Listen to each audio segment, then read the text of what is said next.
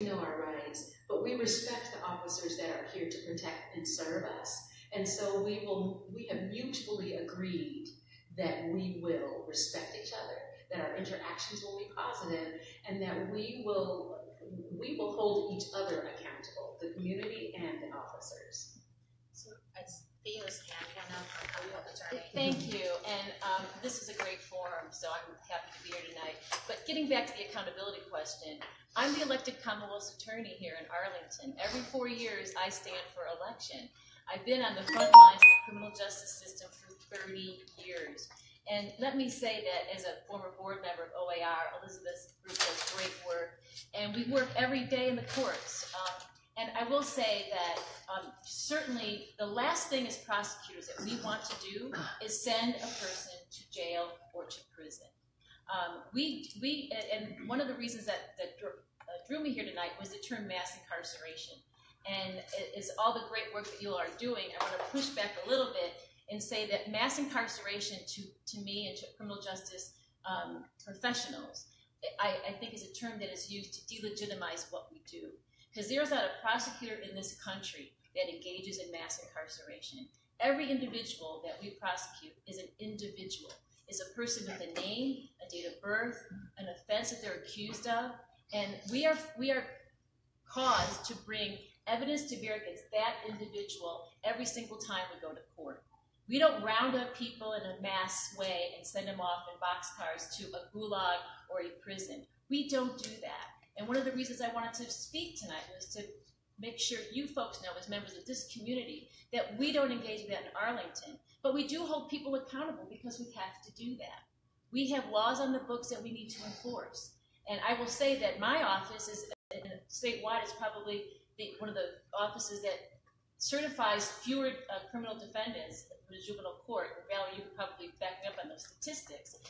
But when a 17-year-old in South Arlington, who's been through the criminal justice system in Arlington from when he was in middle school and got into high school and began, committing crimes and got into high school, continued to commit crimes, and brutally murdered his father on April 1st of 2015. At 17, we moved to certify him as an adult because the criminal justice system could do no more for that individual. And he pled guilty to first-degree murder and will be sentenced in September of this year.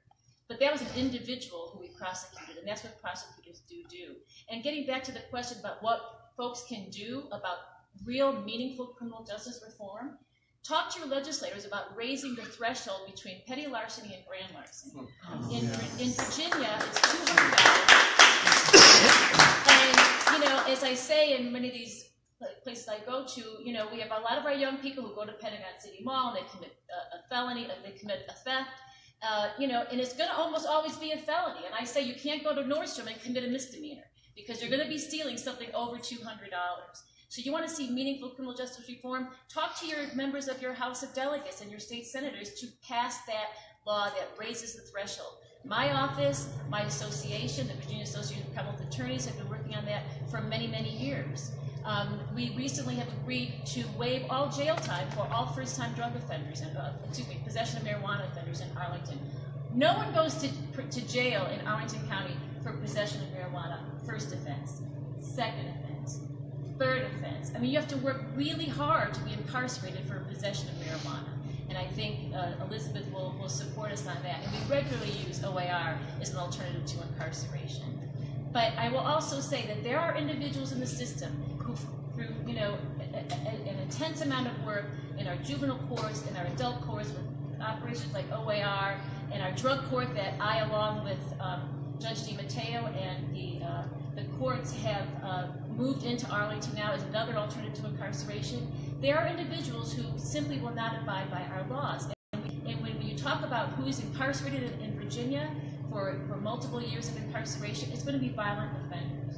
There are not going to be possession of marijuana, possession of cocaine, possession of LSD in our penitentiaries in Virginia.